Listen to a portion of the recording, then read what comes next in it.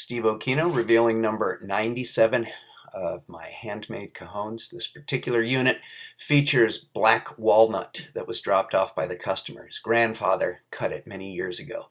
On the top, I surrounded it with some torch burnished white ash, but you can see that it has tremendous color variation and has light sapwood on either side.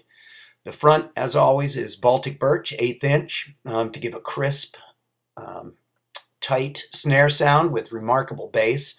But this walnut is incredible. It has great striping and color variation, and I put it around some worm-eaten butternut to give it a little bit more character. But it is remarkable how stripy this is. And I named it Memorial Day because that's when I finished the unit before applying finish. For more information about Occhino Percussion, OcchinoPercussion.com.